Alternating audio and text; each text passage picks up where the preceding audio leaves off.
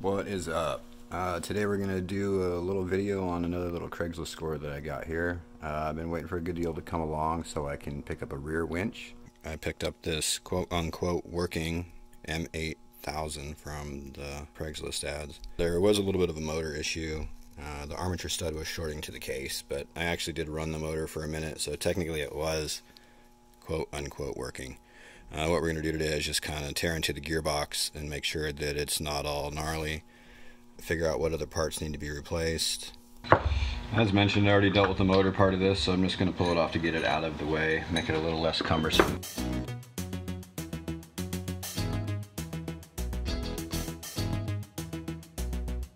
You see these are nice and gouged up. So at that point, this stuff basically just falls apart. There's that. It's pretty dirty, but not too bad. And that bearing feels good. The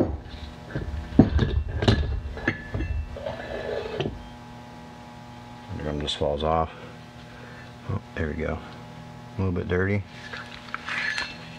This collar, this bushing's actually in good shape. I don't think we'll have to replace that.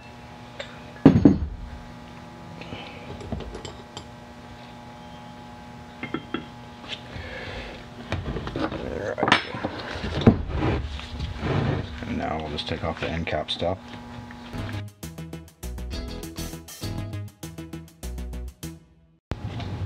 Alright, so all of the bolts came out relatively easy.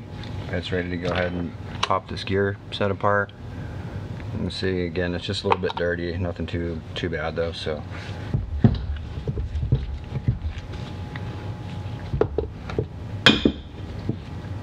Pull that guy off. Shot of the gears, they look pretty good. I probably shouldn't really be messing with it.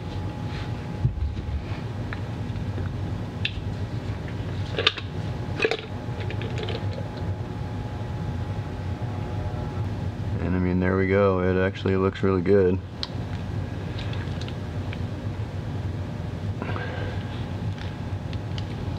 Definitely can't complain about that.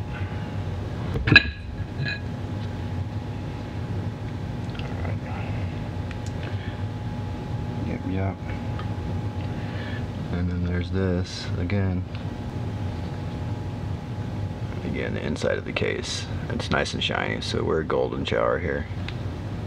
I'm gonna clean all this up for good measure, and a friend of mine has got some of the super special worn lube, and we'll lube it back up and put it back together. What you do is you want to go through and at least look at all these gear teeth on all these gears and make sure that there's nothing dinged up.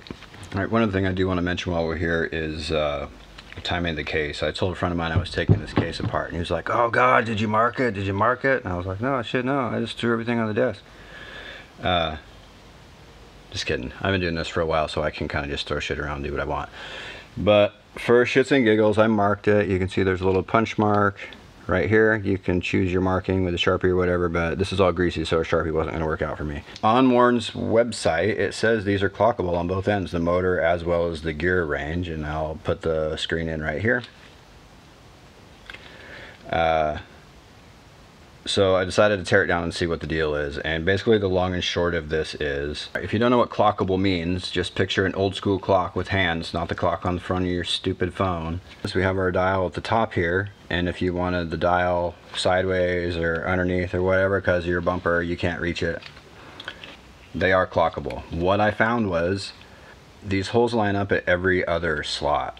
These all key together with the gears inside of here, and it does that relationship between both pieces. So if you get all clocked out, that's basically where you're at.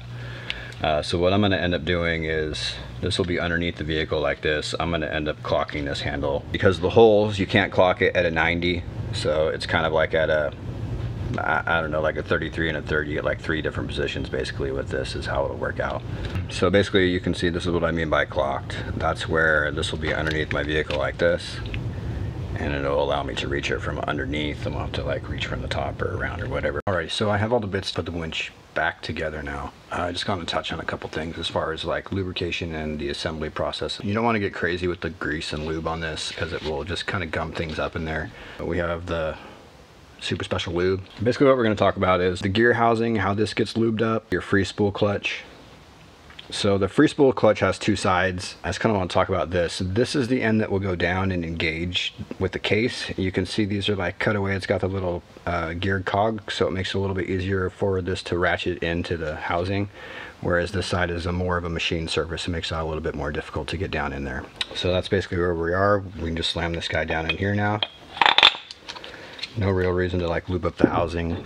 Like I said, we don't want to gum it up, it'll be fine. And it's really not that big of a deal if we have to get back in here. The next piece that goes down is going to be the sun gear, this little guy here, and it rides down in that bronze bushing, so you just want to make sure that this is lubed up pretty good. Probably wouldn't hurt to just stick some down into the bushing. And this gear's hollow as well, so it's not like you can really stick it down in there. The brake ends up in this hole, and there it is like that. You don't have to get crazy. You can use a paintbrush or whatever to do these. I'm just putting a little bit on my finger.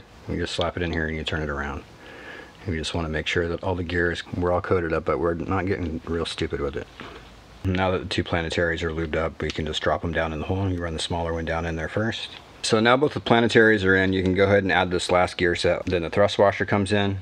This has got a little notch. You want this notch facing the large planetary gear. So large planetary, it's all lubed up.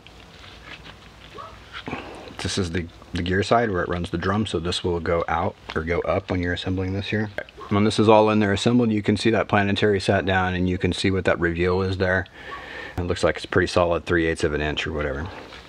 Now we can go ahead and assemble the cases together. Remember, these are keyed. This one's getting clocked a little bit.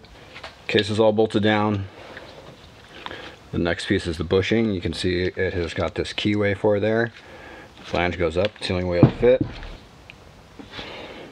Go ahead and drop this guy in. And take your drum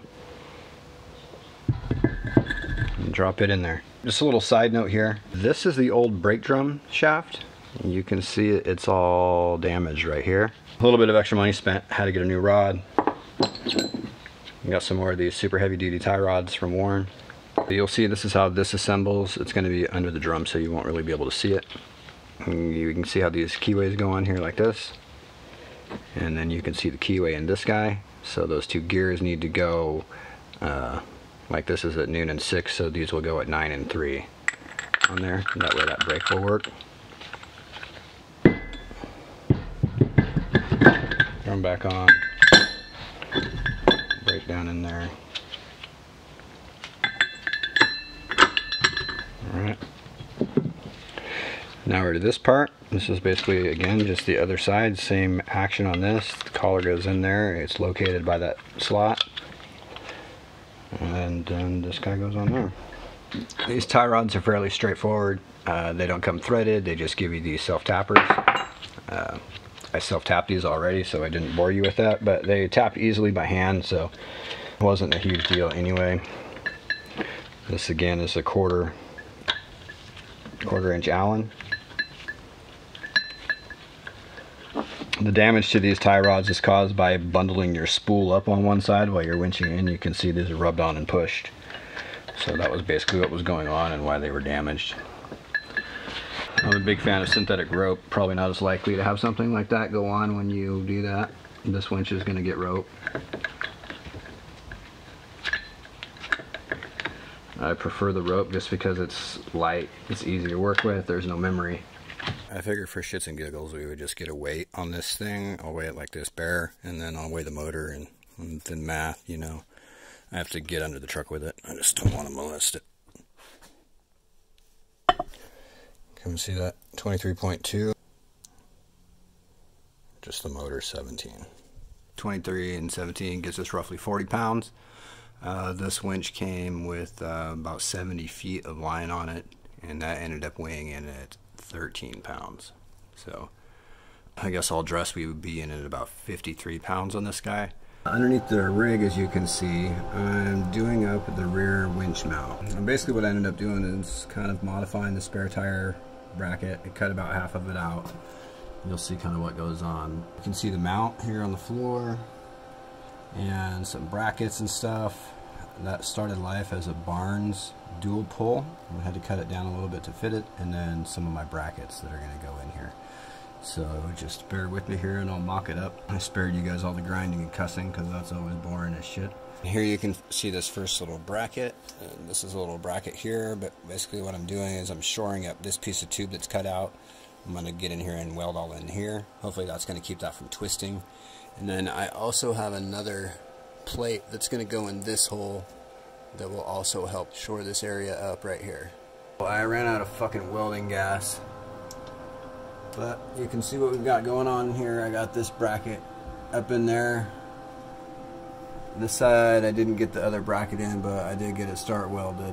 I need to get up over on the other side of the frame and everything. And then let's see this ugly shit right here where I actually ran out of gas. But overall I think it's alright. I just kind of wanted to talk about the end splice on here. Like, I'm not a rope professional. This is the berry that they put on this rope. And mind you, it's got, I guess what they're calling the Brummel splice here. It's a little bit different than the regular berry splice. Factor 55 in their FID, you may or may not be able to read this anyway. They're recommending about a 30-inch berry for this 3/8 rope. This rope locks on itself like finger cuffs. Everybody knows finger cuffs, right? So kind of the longer you have in there, the more stick you're gonna get. So while this splice isn't a big deal, I was gonna cut this rope down because I don't need this much length in this back winch. So I'm gonna cut this down and just resplice the end as a length extension. I don't have a bunch of rope like bundling up. You saw how these tie rods were bent before, and mind you, this winch rope won't do that, but we don't want to do bunching. So scored a couple more ends, and I'm gonna just resplice this for you and show you what's up. This stuff can be kind of a pain to trim, so what I'm gonna do here is put a little tape on here, and if you've ever done like stainless wire or stainless hose work or whatever, so we'll tape it. I'm just gonna hit it with a zip wheel real quick.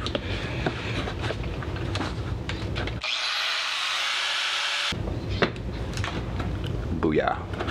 Per the directions of the Factor 55 stuff, you want about a 30-inch berry on this 3/8 rope. Looks like that. Fast fit. If you have not seen this bad boy before, this works like the finger cuffs as well. It makes it super simple. You just collapse this guy down, this little cage, like this.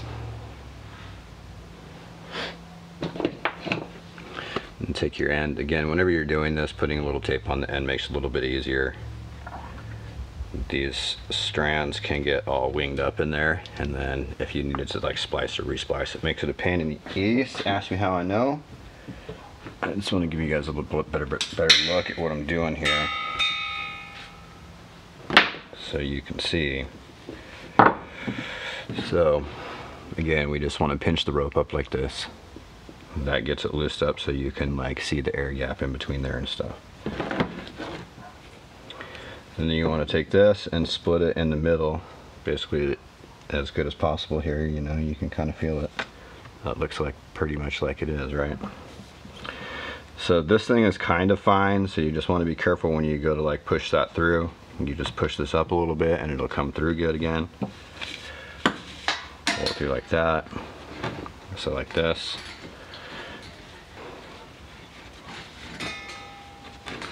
Pull it up and it'll look like that. And we'll do it 3 times again. You want to have it as close, basically as close to this other one as you possibly can here. So you just want to do it like in the second or third, you know, right in this next area.